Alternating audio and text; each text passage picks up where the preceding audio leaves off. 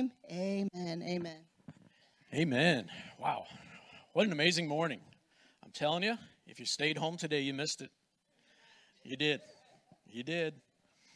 Always worth being here. Praise God. We're going to kind of continue talking about the glory of God. Last week we talked about the glory of God, and this week we're going to talk about the glory of God, and probably next week, and then we'll see from there where it goes. I had no idea there was so much to understand and know about the glory of God, but there is, and it's very, very, I think, misunderstood in many circles, and so, or maybe not fully understood is what I should say. And so we're just going to kind of expound on that, and truthfully, even if we do, we'll never fully understand the glory of God. It's so big, it's so massive, it's all around us, and yet it's who He is. And so the glory of God. I want to start today with Exodus 33. It's not one. It is my favorite chapter in the Bible. Exodus 33 is my favorite chapter in the Bible. There is so much richness in this, and when I found this chapter years ago, I mean it started to mess with me in a really good way. I started to really see that seeking the presence of God is not a bad thing; it's a very good thing, and it's something that we should all be doing. And so let me give you a little background to Exodus 33 before we get going. Israel at this point has left Egypt. So all those plagues and all those things happened. Now they've left Egypt and they're in the wilderness. And even in the wilderness, God performed many miracles, many signs and wonders. And it actually says that the people believed in God because of all the things they saw, which I don't know how you couldn't, but they believed in God. But not only that, but they feared Him also, which if you saw the things that they had seen, you would fear God as well, because you've seen the power, you've seen His glory just manifested right in front of you. And to see those things, you would think, man, I'm never turning back at all. And so out in the wilderness, God calls Moses up into Mount Sinai.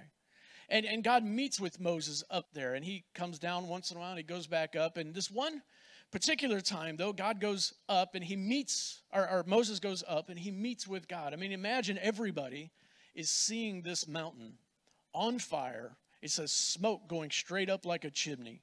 God's presence is there. They are told to not even come close to the mountain. Don't touch the mountain. Don't come close to the mountain. Only Moses can go up, and then God would call certain other people up with Moses at different times.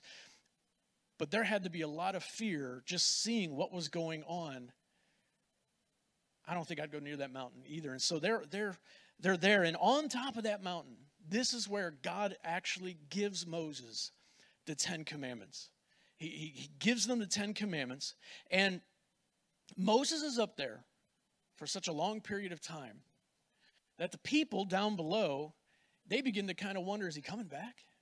Where is he? What happened? Where's he at? And they begin to say, well, we just got to move on, I guess. And so they have Aaron, Moses' companion, we'll say, his number 2, which is amazing that Aaron's the number 2, the spokesperson. And Moses, as he's up on the mountain, God tells him, you need to go back down because the people are beginning to turn away from me. The people are actually making other gods. See, they're going back to Egypt. They're going back to what they were taught in Egypt. And they're making gods out of the jewelry from the women's ears and from the children's ears and any jewelry that they had, apparently. They're just forming this thing, this golden calf. And God tells them, and as Moses is going down, him and Joshua's with him, they're actually coming down the mountain, and Joshua says, man, it sounds like there's war. Something's going on in the camp. And Moses already knew because God told him. He said, it's not war. They're actually down there partying. They're partying. They're having a great time, and they're sacrificing. They're worshiping another god. And Moses comes down, and he comes to the place where they no longer can only hear him, but now they see him, and he takes the 10 Commandments and he throws them down, possibly symbolizing that they've broken the law already. And he's angry. He's upset. He's frustrated with these people. And God tells Moses to go ahead and get up Get the people together. I'm going to move you on to the promised land. But there's a big difference this time. God was always with them in the wilderness, man, whether it was fire or it was a cloud, he was always with them. They knew it. They saw the miracles. They saw all the plagues happen and everything. They knew that God was with them. But something different is about to change. Pick it up in Exodus 33, verse 3. 33:3. This is God speaking to Moses. Go up to the land flowing with milk and honey, but I will not go with you, because you are a stiff-necked people, and I might destroy you on the way. God's fed up with their rebellion.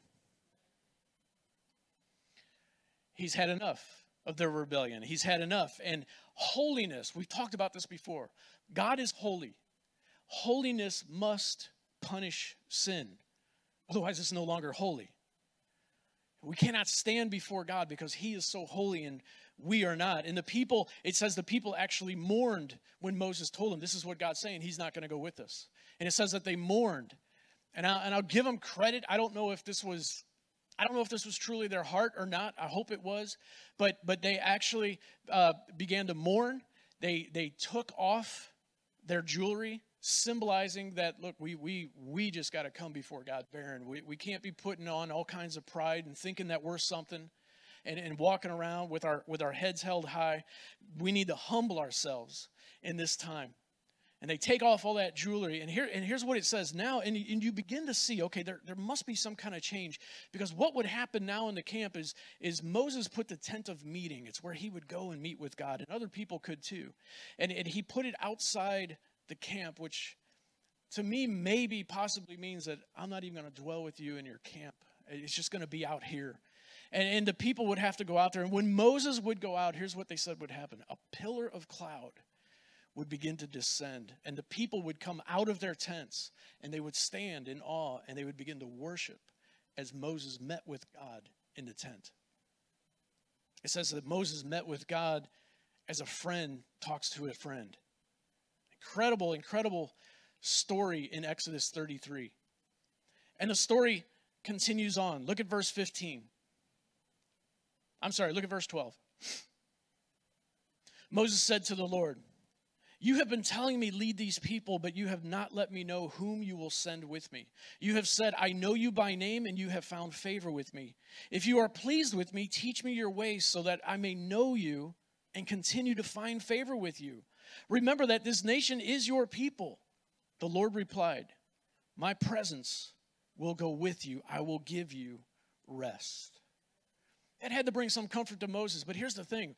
As comforting as Moses might have been at that moment, it seems, as we go on here, it seems that he wasn't comfortable at all. He wasn't satisfied with that answer from God. I don't know. Keep in mind, he talked to God like a friend, and maybe God said it in a way that was like, look, I guess I'll go with you, but I'm really going because of you. And I don't know. Maybe there was a tone. Maybe there was something there. Maybe it was just Moses being desperate and saying, just hang on here, God. That's not enough. That's not enough. Look at verse 15 and 16. Then Moses said to him, if your presence does not go with us, do not send us up from here. How will anyone know that you are pleased with me and with your people unless you go with us? What else will distinguish me and your people from all the other people on the face of the earth? You guys get that line? He's not only desperate, you've got to go with me. You've got to go with me. He makes a statement here that many people, many churches have completely forgotten. It is the presence of God that makes us different from everyone else. It is his power, his anointing, his presence when you come into the room. The world can have all kinds. We have shows on TV of singers and all kinds of things that go on. You can go to concerts. But I'm just telling you, for the most part, unless it's some kind of Christian concert that's going on, there is no presence of God there whatsoever. But they're doing the same thing we're doing. They're up on stage singing. There's a big crowd. Everybody's into it. But the presence of God is not there. The presence of God will bring healing. The presence of God will manifest in many different ways to the literal point that I don't know about you, but during our worship this morning, I sensed that he had moved into the room with us. And it wasn't just us singing and just, okay, let's make a song. He was here. He was here. You saw this morning the prophetic begin to happen. You heard possibly this morning even tongues being spoken. All those things are in 1 Corinthians 12, by the way, if you want to look those up. They're biblical. And you'll see the manifestations of God happen like this when God shows up in the room. And this is what makes the church different. If God's presence is not in the church, I would say either pull it together or close the doors. Because it's his presence that makes us different. Not religion. Religion can even be in a spirit-filled church or let me say a charismatic church. We'll take the word spirit-filled out because I don't know if it's spirit-filled. You can do the same things over and over. This is the time we clap. This is the time we jump. This is the time we speak in tongues. And it's just the same thing over and over and over. But when God is really moving in the house, you just don't know exactly what's going to happen. I believe fully that God gives a person a message ahead of time. He gave me this message ahead of time. I believe that God will set up the, excuse me, hand me my water. Will set up the worship team to know what songs to sing. But within that place, God moves and God does what he wills, as he did this morning. This is the presence of God that we seek.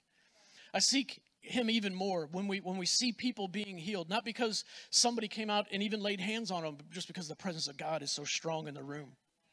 Where people's minds begin to be free. We sang so much this morning about the chains breaking. When people are just set free because of the presence of God in the room. And I hope this morning that we'll learn something from Moses, because we cannot come into church and just, okay, here I am. Now entertain me, and now go ahead, God, just show up and heal people. There has to be a seeking like Moses is doing here. He's saying, wait, God, it's not enough that you go with us. I need you to go with us. I've got to know. Just a nice little thing isn't good enough. I've got to know that you're going with us. God, I need you in my life.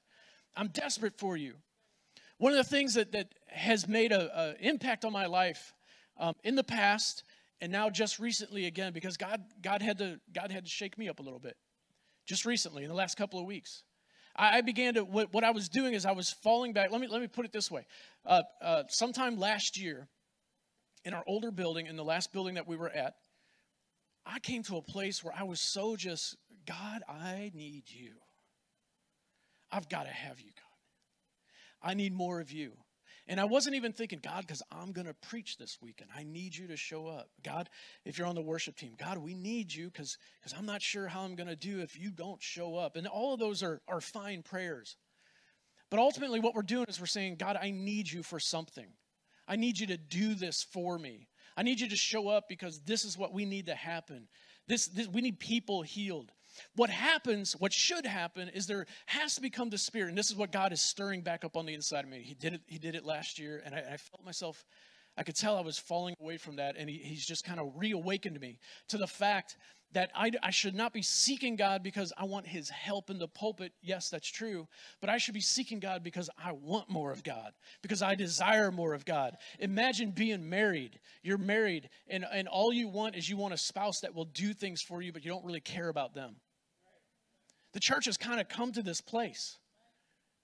We've just said, God, we need you, and God do this, and God do that, and you just rub the lamp, and whoo, the genie comes out. There's a place where we need to be here now today in these last days where we just desire God so much. And if he heals us, he heals us. And if he doesn't, he doesn't. But I tell you something, that in the presence of God, there is healing.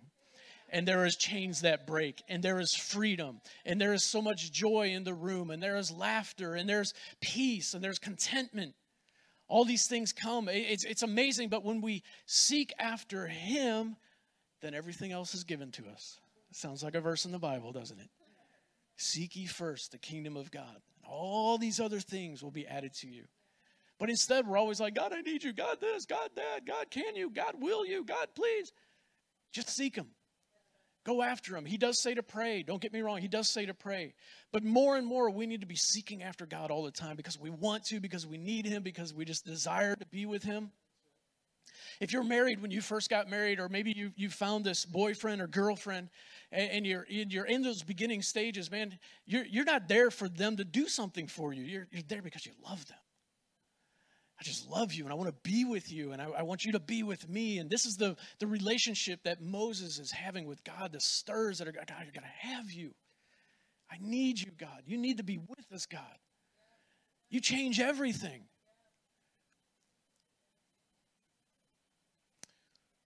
Look at verse 17. And the Lord said to Moses, I will do the very thing you have asked, because I am pleased with you and I know you by name. Again, God says, I'm going to be there. I'm going with you. So it's interesting, but some of us, when God first said to Moses, I'm not going with you. I'm not going.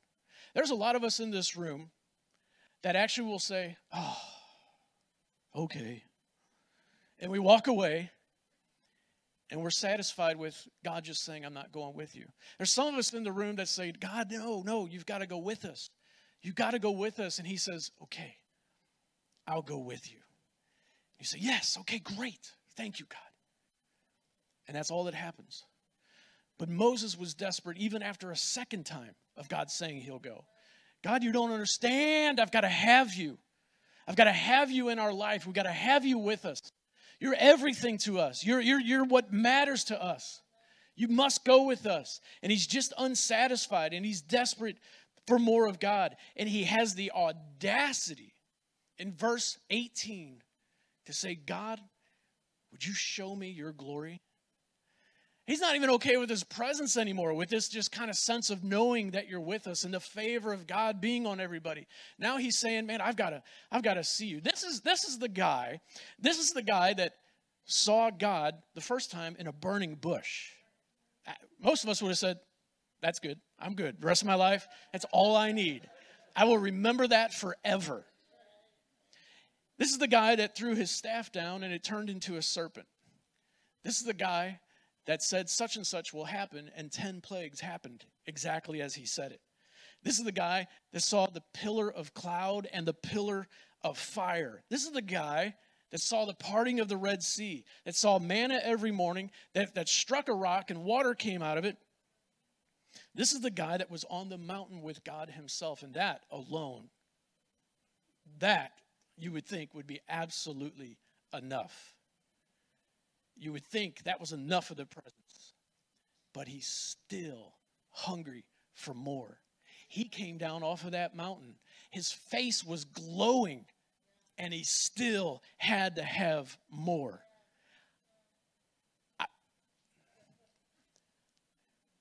I'm not that way. And in some ways that bothers me. We have to, are we going to see all these things take place? I have no idea whatever God wants to do, but am I hungry like that?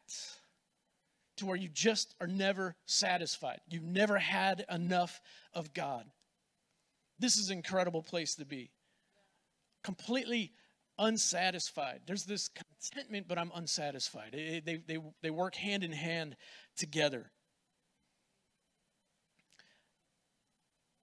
I think that if I were just to get up here and I were to say to you guys, like, man, we should all desire God more, I think we'd all be like, yes, I agree with that.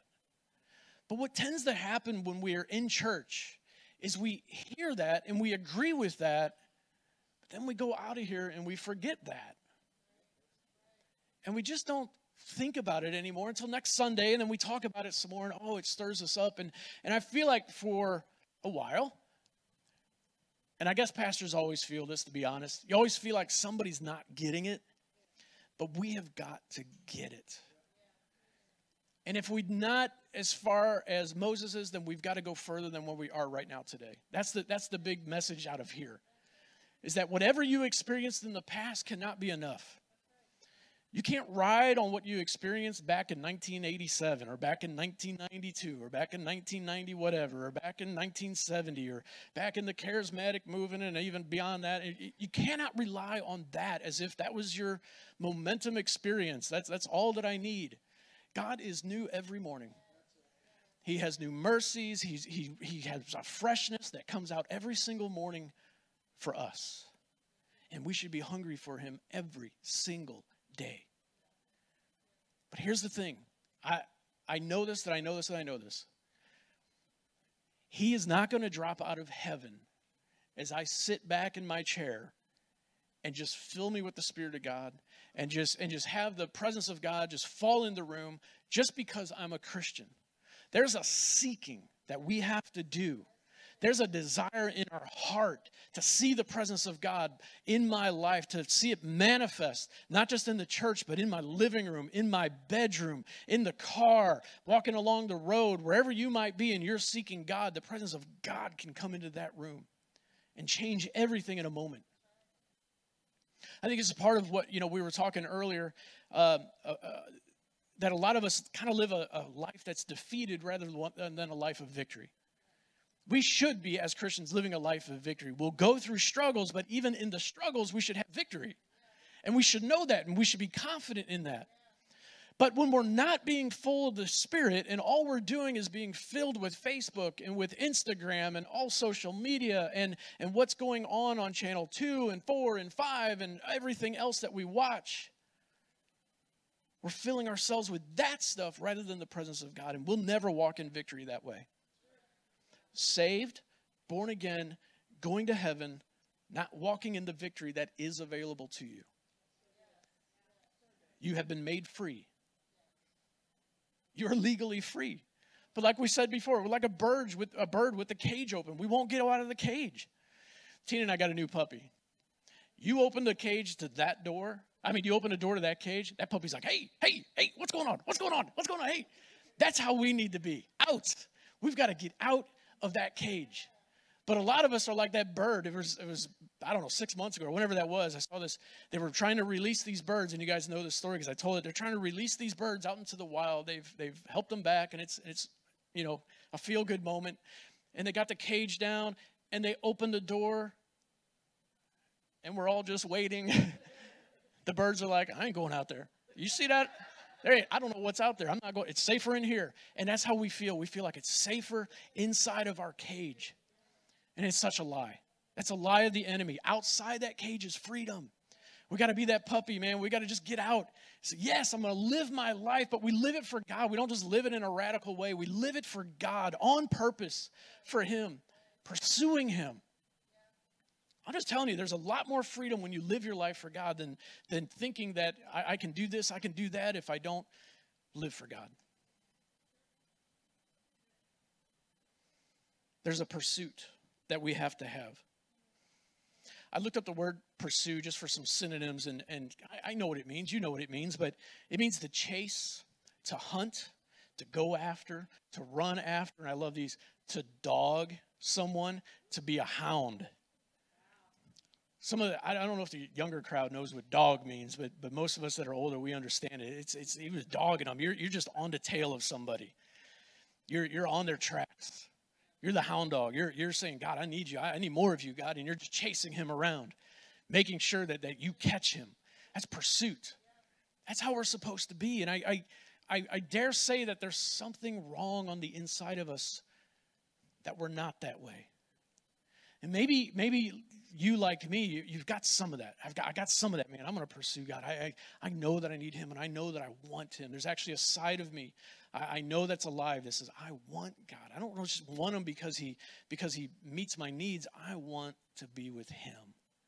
And I at least have some of that, but I don't have enough. I need more, and I need to continue this pursuit. Now, personally, I need to discipline myself in some areas of my life where like in the morning or something, I get up and I am chasing after God, or maybe it's every day, just almost having like a regimen. We do it at work all the time. You set meetings constantly. When you're at home, you know when the doctor's office has to happen. I know every morning I get up and I feed our dogs. There's this routine. But we don't really have a routine with God. He's a fill-in. We'll get to God when we need him. And it shouldn't be that way. It should be, good morning, God. You're the first person I've got to talk with today. And even if you have to do something first, there should be, like, I'm just saying, this is how far I think we should be. There should be an expectancy like, okay, I've got to feed the dogs first because they're going to go crazy. So I feed the dogs, and I'm just thinking to myself, God, I can't wait to get with God. Can't wait till I'm going to get this done. I'm going to go right to my chair. I'm going to get with God. I'm just saying, what if we lived our lives that way? How incredible would it be to live a life sold out to God, what changes would be made? You see, I think a lot of us as parents, our children saw us. They know that we went to church. We lived a Christian life, but there was no passion. And let me tell you, teenagers right now, they know when they see a fake. And you may have given your heart to Jesus Christ, but when there's no passion, you cannot even tell. And they see that. And all they know is you're making me go to church. This is boring. This is dry. I don't like being here. But when they see a parent or when they see a friend who's passionate, what if somebody at work saw you passionate for Jesus? Like you were on fire, like you kind of can't help but talk about it. I'm not saying radically weird. I'm not saying that. Where you're Mr. Holy, Mrs. Holy, always got the answer for everyone. You're always coming in with these religious words, Christianese words. I'm not talking about that. I'm just talking about somebody who's on fire for God, who loves life, who believes in the power of prayer, who can talk with somebody and seem free and alive. That's how we're supposed to be living our lives. I hope this is as challenging to you as it is to me. Verse 19 to 20. And the Lord said, I will cause all my, so he's answering Moses. And the Lord said, I will cause all my goodness to pass in front of you. And I will proclaim my name, the Lord, in your presence. I will have mercy on whom I will have mercy, and I will have compassion on whom I will have compassion. Thank God he has compassion on all of us. But he said, you cannot see my face, for no one may see me and live. Kind of an interesting thing here, but Moses asked God I just want to see your glory. And God says, I'll show you all my goodness. I'll allow my goodness to pass before you. God's glory is his goodness. God's goodness is his glory. You cannot separate those two. God is good in everything that he does. He is not an evil God in any way. Certain things are allowed to happen because he has a purpose for them, but it's a good purpose. It's not to bring evil. It's not to bring harm to you. It's not to hurt us. It's not to drag us down. There's always a reason. There's always a reason that God will allow certain things to happen. We have to trust him in that. And that's hard for us sometimes because we don't see the answers. We don't see down the road, and he does. But there's always a reason behind everything. These last few verses are something that I haven't seen taught much. I'm not saying like it's a new teaching. It's not. But I haven't heard much of it. And so this is where I myself went a little bit deeper into this message and trying to understand some things that were going on. Check out verses 21 to 23. Exodus 33, 21, 23. Then the Lord said, there's a place near me where you may stand on a rock. When my glory passes by, I will put you in a cleft in the rock and cover you with my hand until I have passed by. Then I will remove my hand and you will see my back, but my face must not be seen. Look at verse 21 again. Then the Lord said, there's a place near me where you may stand on a rock. This whole picture begins to unfold, and it is a foreshadowing of Jesus. Moses has been a Jesus in many ways to the people of Israel. He's been the intercession person, the one who's interceding for Israel constantly, going to God. God, spare these people. I know how they are. They're wearing me out too, but God, they're your people. Spare them. And now God is going to show Moses a foreshadowing. Did Moses fully understand it? I don't know, but you and I can see it now. That the plan of Jesus Christ has been in the works since the days of the very beginning. Since the days of Exodus and even beyond that. He said, there's a place near me where you may stand on a rock. We do not approach God without standing on the rock of Jesus.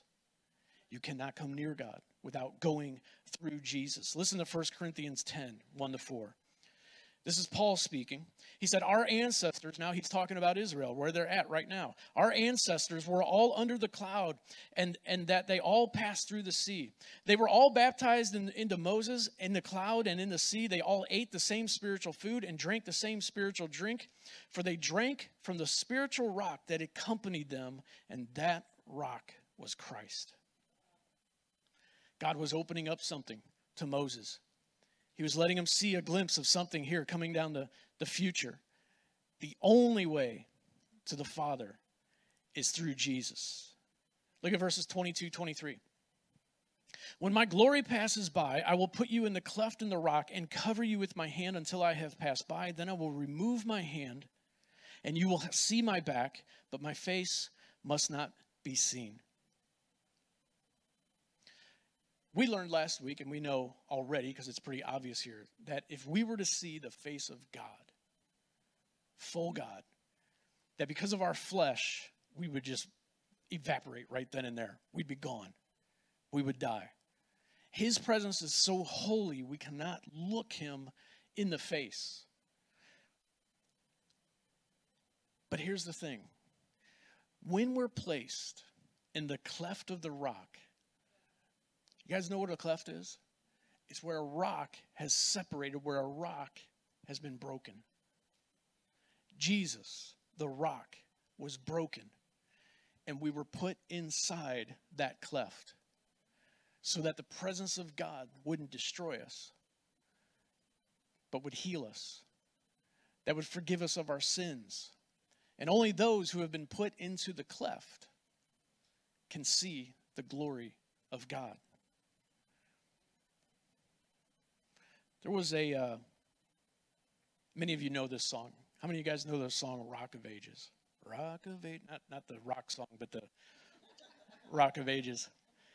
That song was written all the way, I found this out, that song was written all the way back in 1775. And they say the first lines were penned.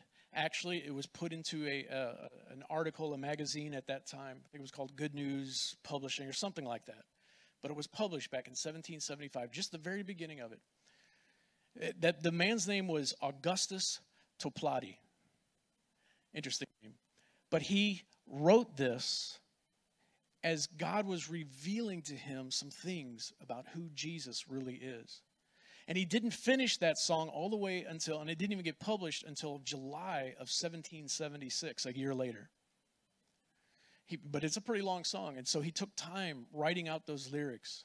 But those first lyrics say, Rock of Ages, cleft for me, let me hide myself in thee. He understood it all the way back in 1775, what God was trying to show Moses. That there's a cleft that I will put my people into, and I will pass by them. And they won't be able to see my face completely because they still have this sin nature. They still have this flesh, but there'll come a day where they will. But in the meantime, I'm going to let you see my back. And a lot of people will say this, that it wasn't that you saw the backside of God. I tend to think it was both. But the words that are used here is almost like the vapor trail of a comet. That's what Moses saw. He said, I don't know. It doesn't say what he saw, but something, some sort, a part of the glory of God. He couldn't see the whole thing because it would have killed him. But the glory of God, I believe, is real.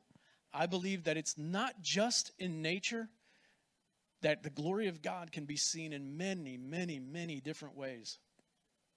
As we seek the presence of God, who knows what God may do, whether it's in this building, whether it's in your home as you're seeking him alone. It doesn't have to be a corporate meeting. You get alone with God, and you'll be amazed what he can do.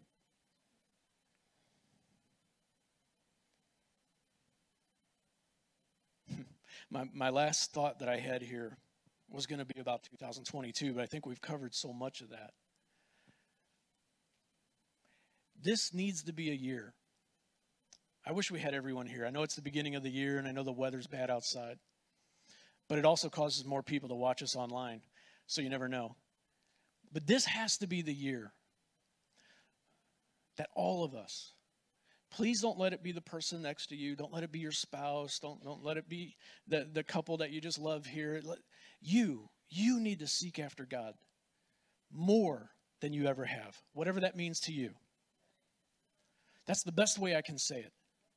Don't be satisfied in 2022 with your relationship that you had with God last year, which was literally last week.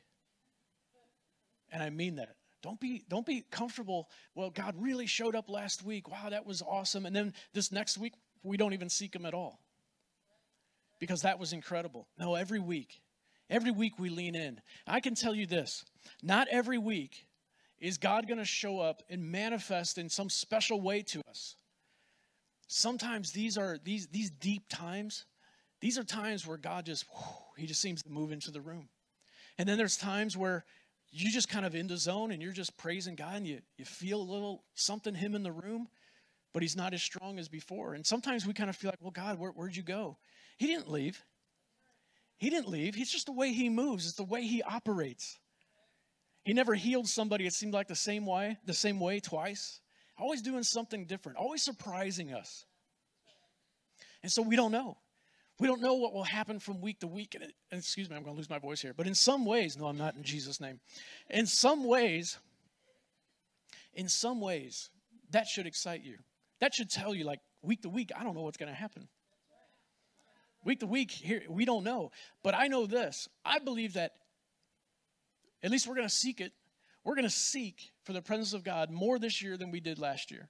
And I'm hoping that every single week we just walk in these doors expecting. I'm hoping and praying, seriously praying, that each of you will connect with God in a way that you've never connected with him before. I caught myself this past week saying, God, I want what I had last year. And I caught myself going, wait a minute. God, I want more than what I had last year. I'm not okay with just staying status quo, with living in the past. New manna fell on the ground every single morning. His mercies are new every single morning. And we need to know that the presence of God is available and new every morning. It's a relationship that we're supposed to have with God. And the relationship is more than coming to church once a week. What kind of relationship do you have with a good friend or your spouse if you're only meeting once a week? It'll probably fall apart, truthfully. Even if you had a good friend, if you met with them just once a week, you will not know them like you would if you were meeting with them every single day. That needs to be us with God. I know that I'm saying the same thing over and over, but I'm trying to get us to understand this. This has to be your responsibility. It can't be mine. It can't be your spouse's. Can't be your kids. Can't be your parents. It has to be yours. Yours. If you want to experience true freedom and true life, if you want breakthrough like we sang about this morning, if you want the chains broken off of things in your life, you've got to pursue God. He makes the difference. His presence makes the difference. His glory shining in our lives makes the difference.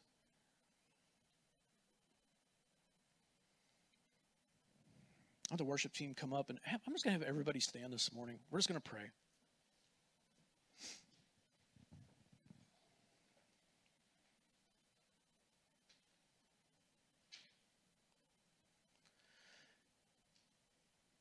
Father, we just come before you, and I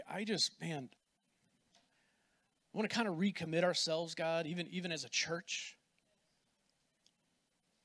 As a church, but God, I pray that each of you out there will say this from your own heart as well, and not rely on the church to do this, but you have to do this. But God, we commit to you that in 2022,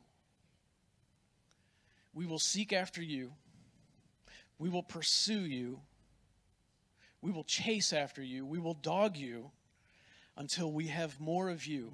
We will not be satisfied with 2021. We will not be satisfied with the week before. God, I pray that you would discipline our lives, not in a rebuking way, but there would be discipline in our lives to meet with you more and more, and especially every day, for some amount of time, whatever that looks like to each of us, God, but may we get with you and hang out with you and show that we love you, that we need you, that we want you. And God, I pray this morning, because I've been here in this place myself where I didn't really necessarily want you. I know that I should, but I didn't really want you. And I pray this morning, God, that for those of us who don't know how to seek after you, that we would just come before you and just say, God, I don't know how to do that. I don't know how to seek after you. I don't know where to start in my Bible. I don't know how to do this. But if you'll show me, God, I'll do it because I want to, God. I want to. I want to have that kind of relationship with you. So, God, I pray that you would show us over the next year how to chase you, how to be with you, how to desire you more. That as we get closer and closer, I believe this, that you will put a stronger and stronger desire on the inside of us to desire to know you more than even last week, know you more than yesterday. And God, should we fail and should we kind of fall away from you a little bit or just kind of ignore you some, God, I pray that we'd just shake it off and we get going again. That we wouldn't allow Satan to come in and cause confusion and cause doubt and unbelief in our lives, God. Saying, well, I thought you were going to chase him. You didn't do it. God, I pray that that kind of thinking would be annulled from our lives, that it would break off. We'd no longer listen to the voice of the enemy.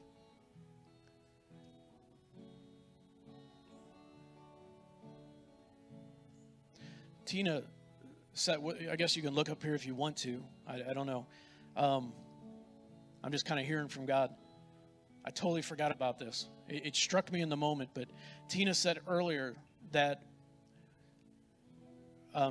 someone in here, it sounded like in here, was battling with voices that are more or less demonic voices saying that kind of pushing you away from God. They just keep chattering. And I don't know why, but as soon as I said that, that came up again in my spirit.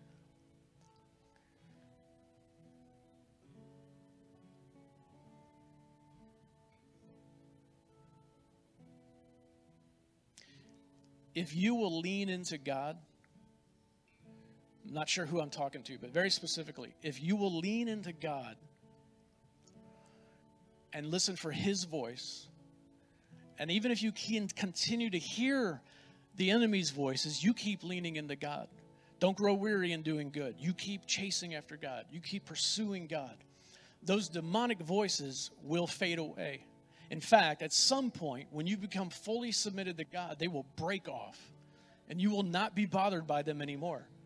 But there is a pursuing that you need to take in your life. This is for real. You cannot idly sit by and allow the enemy to torment you any longer. Break that thing off in the name of Jesus. It'll come from your own heart saying, I am not dealing with this anymore. I am breaking this tie, this string that Satan seems to have on me. These chains, I'm breaking them off. I'm not listening to him anymore. God, I'm going to lean into you. And I was saying earlier, every day, if you have to do it every hour, every minute, that's what you need to do. That's what you need to do. No longer listen to those voices. They're lies. They're lies. I'm declaring to you that the enemy has been lying to you. He's been speaking lies into your ear, and you've been listening to them, or they've at least been taunting you. And this is the day. This is the day, like right now, where they need to begin to stop, or they need to stop. I'm not sure who I'm talking to. There may be different levels of this in here. But it needs to stop immediately in the name of Jesus. And it's going to take you. It's going to take you. I've already asked God. I thought, God, should I ask them to come forward and lay hands? And the answer was I got this. Because it's you. You've got to step forward. You've got to say enough is enough. You've got to begin to pursue God. You've got to open up your Bible. I've told you guys in the past, all you have to do, if you don't know the Bible very well, Google, what do I do about this temptation? You know, whatever temptation you've got. What do I do when I hear the enemy's voice louder than I hear God's voice? You can Google things like that. Be careful where you're going to. But if you just look up scriptures, just say, give me verses about such and such. All these scriptures come up. The amazing thing that happens is Satan hates scripture. He hates the word of God. Because every time you speak it, you're speaking authority over his life. And the Bible says that when we submit to God, that the enemy must flee. And see, part of that submission is not just, God, I give you my life, but it's, God, I'm gonna give you every part of me. God, this junk that I've had in my life, I'm gonna read scripture. I'm gonna begin to pull this thing out. God, I'm gonna pursue you until there's so much of you on the inside of me, there's not room for anything else. And you gotta go after God. And I'm telling you, I don't care if you've been dealing with things for 20 years. You will break this thing off if you'll do what I just said. It really isn't a whole lot harder than that, but it's a lot of discipline. It is. It's a lot of discipline. I can tell you from experience. And most other people in here who have overcome something, they can tell you from experience. It's not easy. And it's a consistent battle that has to take place. And in the consistency, you will see your life changed. You will physically begin to look different. And you'll hear the voice of God and no longer the voice of Satan whispering to you. He has no power over you. The only way that he's got power over you is you give it to him. If you do nothing about this. The other way that he has power over you is if you have not given your heart to Jesus Christ. See, this is the powerful thing here. It talked about the rock being broken and we're placed inside that rock. Jesus' body was broken on the cross for you and I. He was sacrificed for you and I. When his body, so to speak, broke apart, we were placed inside of him. And when God looks at us, after we've given our heart to Jesus Christ, he no longer sees Tim, he sees Jesus. Not because Tim's become perfect, but because Tim is in Christ. And when he sees Jesus, come on in. That's what he's going to say at your end days when you stand before him. He'll welcome you in. And all we have to do is we give our life to him and we say, God, would you forgive me of my sins? Maybe it's, if I'm speaking to that one person, I'm speaking to other people right now too, but maybe if I'm speaking to that one person, God, forgive me for listening to the voice of Satan. Forgive me for giving in to temptation. Forgive me of my sins. I repent of them right now. And what you need to be able to acknowledge is that Jesus died on the cross for you. He died. He was a sacrifice. He sacrificed himself. He literally laid his own life down, so to speak, and just said, sacrifice me because my blood will wash away your sins. When he died on that cross, his blood was poured out. He was washing our sins away, and he died, and they put him in the tomb, but he didn't just stay there. Because if that was all that happened, then okay, it was just another sacrifice. But the tomb, after 3 days, opened up, and he was raised from the dead. And because of that, we have victory in our lives. And this is what I'm talking about. Legally, if you are a child of God, you have victory over Satan in every area of your life. It is available to you if you'll seek after God, if you'll apply the word of God. Every area of your life, these strongholds can be broken off in the name of Jesus. I do not believe that just because you were an alcoholic, you'll be an alcoholic the rest of your life. I don't believe that. Not if you're truly chasing after God and constantly filling yourself with his presence. That thing will break off. Yes, we have flesh. Yes, flesh is tempted. But we do not have to yield to it. Am I going to live a 100% perfect life? Probably not. And that's okay because Jesus has forgiven you. But we constantly go back to him. And we constantly say, God, I've blown it. I'm not getting saved again. I'm reestablishing my relationship with him. Even after salvation, God, I messed up. Would you forgive me? And I'm starting over with you, God. I love you so much. And we move on. But if you have never given your heart to Jesus Christ today, then I am telling you, the enemy has a lot of control over you. So say this prayer with me this morning. We're going to ask Jesus to forgive us. We're going to ask him to come into our lives. Just say, Father God, everybody repeat it after me, everybody. Father God, I thank you for sending Jesus. Jesus, I thank you for dying on the cross, for being placed into the tomb, and 3 days later, rising from the dead. I believe you did this on my behalf. I ask you to forgive me of my sins. I believe your blood washes them away, and I receive your forgiveness today. Fill me with your Spirit. Change me forever. May I never be the same. I will walk with you all my days. I will chase after you. I will pursue you. In Jesus' name. Amen. Amen. Praise God. Well, listen, I don't know who all that was for, but I would say all the more importantly that if you've been struggling with temptation, you've been struggling with fear, you've been struggling with doubt, you've been struggling with whatever it may be, hearing the voice of Satan, whatever it may be, and you know that you gave your heart to Jesus Christ today, maybe you just need this book. That's fine. You can get it today. At our Welcome Center when you leave here, stop by there. They've got a book that you really need. Grab the book, begin to read through it,